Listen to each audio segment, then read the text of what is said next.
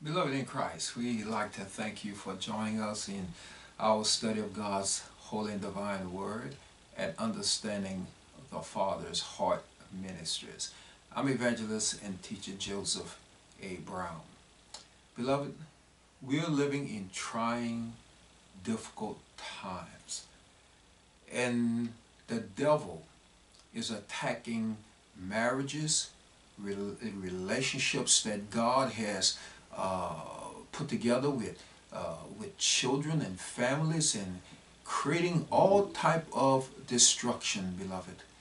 But beloved, in the name of Jesus Christ, if there is a time that we are going to have to stand boldly on the word of God and believe God's word, it is now. Because you know what, beloved? The things that I'm hearing in the spirit, the things that I am seeing take place not only in the lives of others, but in my own personal life, I can say to you today that Satan has pulled out all stops and is doing his very best in order to destroy everything that seems to be stabilized in the Lord.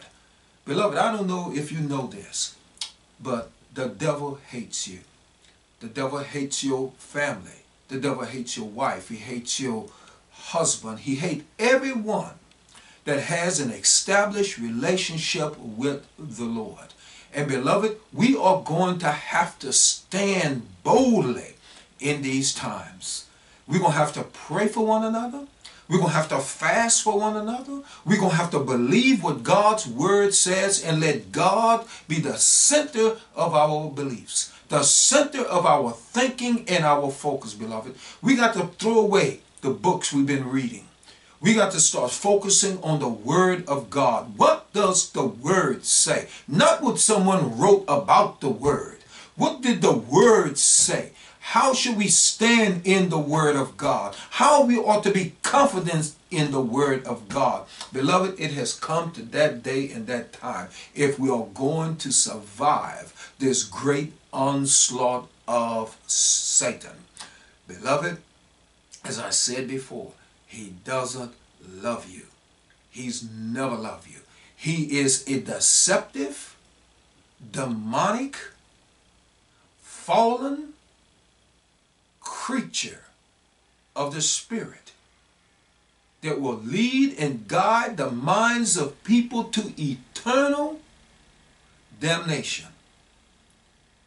Beloved, but we need not be one of those that he deceives. We can allow the day star to rise up on the inside of us. And beloved, you know, no matter all the knowledge we think that we have, all that we think we can receive, we have to understand that Satan is a subtle demonic spirit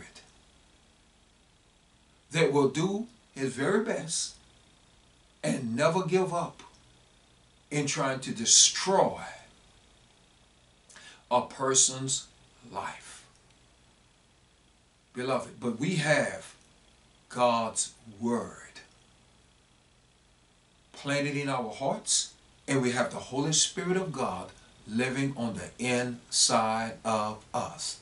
So beloved, we can say hallelujah. We can praise God. We can glorify God.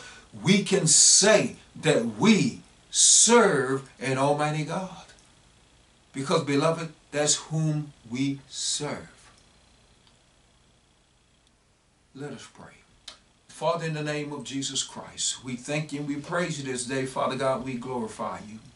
Father God, we know that Satan has come to steal, to kill, and destroy.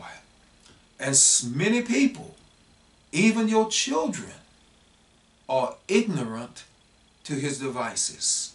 Father God, I pray that you would open their minds, that they will be able to see, Father God, with spiritual eyes. They will be able to hear with spiritual ears, Lord God, and to recognize and know that the enemy goes about like a roaring lion, seeking whom he may devour. But Lord God, your word said that if we stand boldly and we stand confidently, that devil will not be able to overtake us.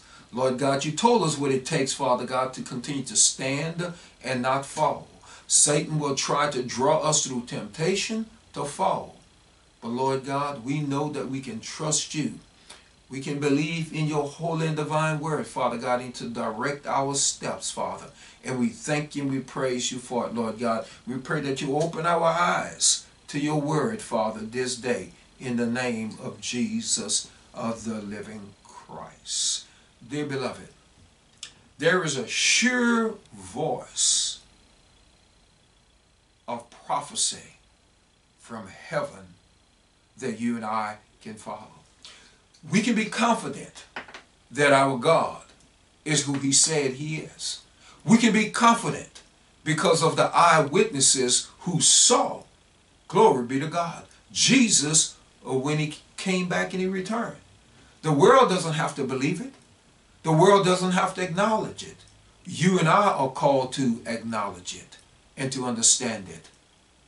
If it wasn't for the death, the burial, and the resurrection of the Lord Jesus Christ, beloved, we would have no hope. But we have hope because God gives us hope. And that hope comes through Jesus the Christ. Beloved, the Word of God says in 2 Peter, the first chapter, beginning at the 17th verse, it reads, "For he received from God," for Jesus received from God, the Father, honor and glory, when there came such a voice to him from the excellent glory, "This is my beloved Son, in whom I am well pleased." Beloved, I can trust in Jesus. I can trust in the Father because he is well pleased with the Lord Jesus Christ. That is a prophecy from heaven. That is from the voice from heaven. When Jesus and the disciples stood on the mount, look what the Word of God says. You don't have to go there. I'm going to read that to you. These are the words. "While he yet spoke," talking about Jesus, "behold, a bright cloud overshadowed them. And behold, a voice out of the cloud which said, This is my beloved Son, in whom I am well pleased. Hear ye him. And when the disciples heard it, they fell on their face and were greatly afraid. And Jesus came and touched them and said, Arise, and be not afraid." This is found in Matthew the 17th chapter, the 5th and the 6th and 7th verse. Beloved, what Peter was writing here is what he had experienced with the Lord Jesus Christ at that time on the Mount of Transfiguration. So Peter was telling not from what he had heard somebody say, but he was talking from the experience of actually seeing and hearing the voice. He saw the bright light, they all did, and then he heard the voice from heaven that said, "In my Son, I am well pleased." Beloved, that is powerful. That means the Father was pleased with what Jesus was saying and what Jesus was doing. But yet it went against everything that the religious folks were doing at that time. And we living in a time of great religiosity, which is deception. Because many people believe that they are saved, that they know the Lord, and they really don't. Because you see, in the process of knowing the Lord, Satan always bring in imposters. And when I talk about imposters, beloved, I'm not talking simply about individuals. I'm talking about the spirit of imposter. Because you see, that's what happened to an individual when they take on so-called the likeness of God and they really are ungodly on the inside. There are people who come out and you'll say, well, I thought that person was a child of God. But that person has all the attributes of the devil. But yet they go to church on Sunday. Yet they so-called give to the church. And they do alms. And they give to the poor. And it seems like they are okay. But beloved, a sure word of prophecy from heaven is hearing what Jesus said, acknowledging that the Father is well pleased with him. And beloved, I can be pleased and satisfied with what Jesus has done. Someone said, or wrote the other day, said, you know what, I don't follow Jesus, but I follow the Father. He's lying to himself. Jesus said, follow me, because I hear the Father, and I do what the Father say do. Well, how can you say you follow the Father and you don't follow Jesus? See, he has misconstrued the word, and by the word itself is bring condemnation to his soul, because he's not recognizing that he's not hearing the voice of prophecy. He's not hearing the voice of the Lord or the leading of the Holy Spirit, but he's actually using his own intellect to try to understand what God wants. Beloved, we cannot use our intellect to try to determine what God wants or where he desires us to move or to do. It is only by the Spirit of God, and that's why many never come to a full relationship with the Lord, because they are relying upon their intellect. They're relying upon their pride, and they find themselves out of step with God. Because God is not about the intellect, beloved. He's about the Spirit. If he was about the intellect, then he would have chosen the smartest men that there were in order to follow him. He did not do that. He chose fishermen. He chose people whom the society might look down upon. And yet, he imbued them with the power of his Spirit, and they became victorious. And beloved, this is what the Lord is calling us to, a victorious walk in him. But as the word says, that the Lord God gave him honor and glory, and said that he was well pleased. And this voice, the 18th verse says, and this voice which came from heaven we heard. Somebody didn't tell us about it. We heard it. I want you to understand that. I'm not simply a purveyor of news that I think I know about, but rather what I heard and what I saw. This is what I am giving to you. This is sure sign of prophecy, a sure sign of God's voice in the earth. There be many will tell you, hear me, because I have the voice that God wants you to hear. Beloved, the Holy Spirit of God liveth on the inside of you. And until you fully recognize that, you will never be able to fully be able to hear as God desires for you to hear. Because he wants you to hear with your spirit, not with your mind. Most people battle because they battle in their mind. But when we understand that it's a spiritual battle that is going on, then we have a total different understanding of what God expects from us. It's a spiritual battle, beloved. It is not physical. It's not one that you fight with spears and guns and machetes and all these things. It is a spiritual warfare. It is fought in the spirit, beloved. It is fought on your knees. It is fought in your fasting and your praying. This is what causes us to be able to hear God as he so desires for us to hear him. For the word says that, and we heard when we were with him in the Holy Mount. Now, we have also a more sure word of prophecy. Now, we heard that voice. There was an eyewitness to it, and it was more than me, Peter, who heard it.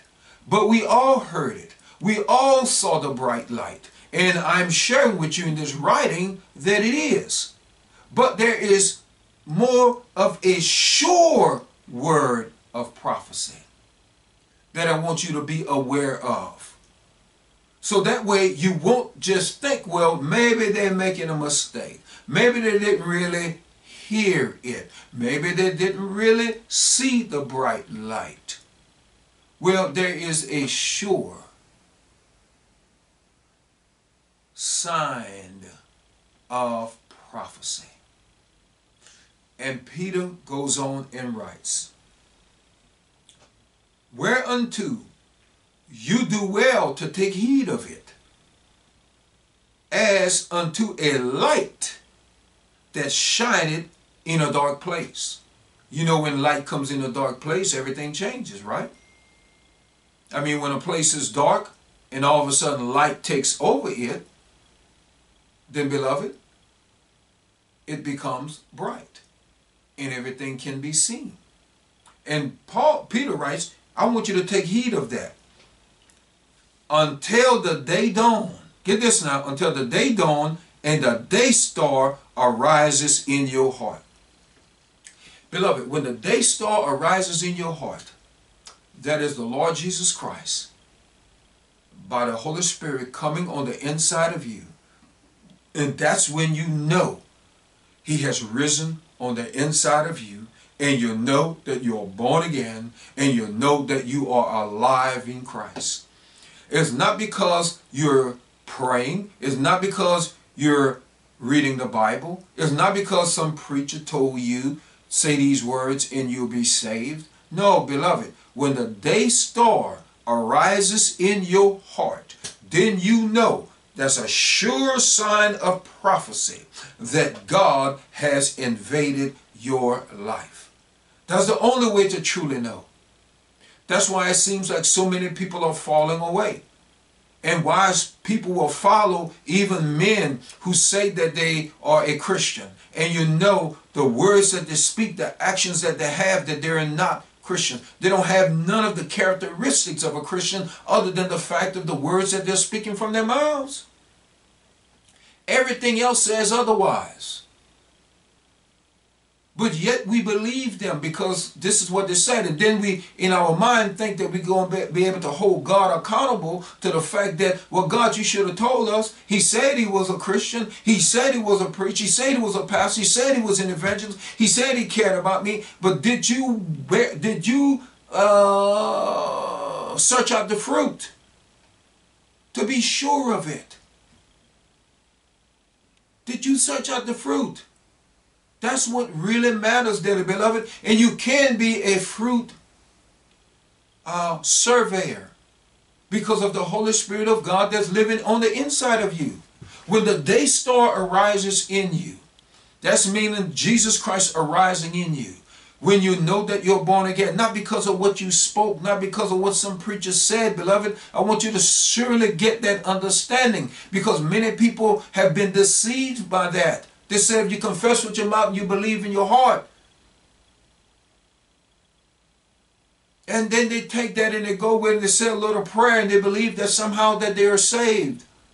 And many of them walk away from that so-called manufactured salvation by man and begin to walk into the world again. They're walking in the world again because they were never saved in the first place, beloved.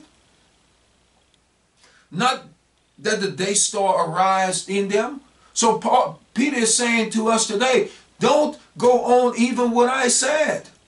Don't go on what I wrote. Don't go on what the disciples wrote or even said. Don't go even on that as a witness that Jesus Christ is real. But allow the day star, which is Jesus, to rise up in your heart, which is the Holy Spirit rise up in you.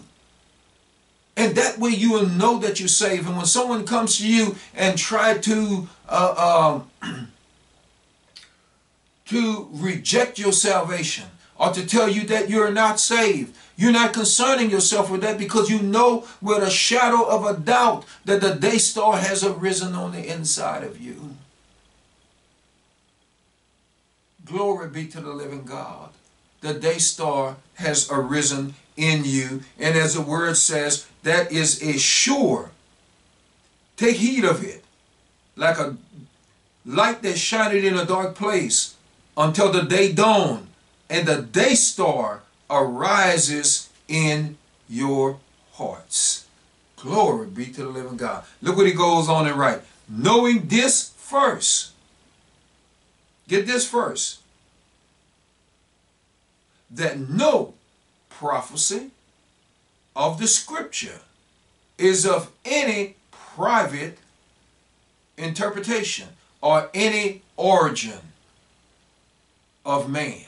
That's basically what he's writing now. This didn't come from man. The scriptures that God has provided us with didn't come from man. Man might have been used as a tool to pen it, but it didn't come from man. And this is another thing that Peter wanted us to know. Understand that. It didn't come from man because it is living. It is alive. It is the Spirit of God. And it is working on the inside of you. And it did not come from man. Man brought it through. But man is not the one that has come through. But it came directly from God. And beloved, when you know that, you are going to battle all your days with Satan. Because Satan does not want you to understand that. He does not want you to know that. He wants you to believe that somehow, because somebody else was a Christian, then you are now a Christian. Because your mama was a Christian, then you're a Christian. If your daddy was a Christian, then he's going to say a good word for you when he died and he goes in glory. Beloved, it doesn't work that way. It is an individual thing.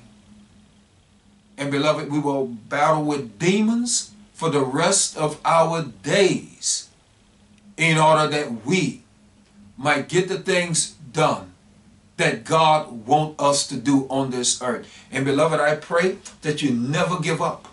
That you never give up. You might fall. You might get bruised up. You might get discouraged. You might get to the point where you just want to give it all up. Because the devil is using people in order to get you to give up. To get you to think that being this believer is a struggle.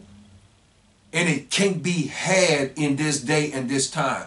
Well, beloved, they are a liar. And they are being used by the devil himself. You have to stand, and have to stand even bolder than you've ever stood before.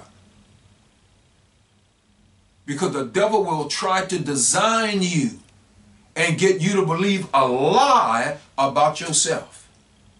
Because that is the way he operates. The Word of God says he's a father of all lies. So he'll try to get you to the point where you don't understand that the day star has risen up on the inside of you. He will tell you that's fake. That was just emotions. That wasn't something that was real.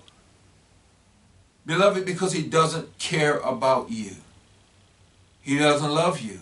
He's not concerned about you. He's not even concerned about the things of God at all.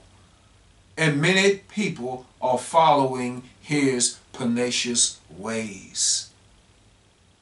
And beloved, we have to be prepared and ready for it. And the only way you can battle this spirit is through prayer and fasting. There's no other way. There's no other way. Because this demon is just a devil that won't give up. and he's using people, and they don't even realize it at all. Beloved, the Word of God says also in this final verse, for the prophecy came not in old time by the will of man. It didn't come by the will of man, but holy men of God, speaking as they were moved by the Holy Ghost. Beloved, what they spoke was by the Holy Ghost. They were moved by the Holy Ghost. And so the Word of God is a sure prophecy from heaven that you and I can trust and we can believe. And beloved, it is life, and it gives life. Satan doesn't want us to know that. He wants us to believe that we need to fight with carnal weapons. But beloved, with the Word of God, it is from God and not by the will of man. Amen? Beloved, we can trust God's Word. We can believe God's Word because God's Word is truth above anything else. Amen? Beloved, I just thank the Lord for you. I pray that the Lord will continue to bless you in a very powerful way. I pray that you will continue to study His Word even when you're not studying with us. I believe that God wants to just resurrect you from the inside. And I just thank God for you. And beloved, if you desire to inquire with us, you can at Evangelist Joseph A. Brown, Post Office Box 186, Youngsville, Louisiana, 70592. Beloved, may the Lord bless you. May our good Lord keep you. And may the day star continue to brighten your heart and your life. In Jesus' name, be blessed.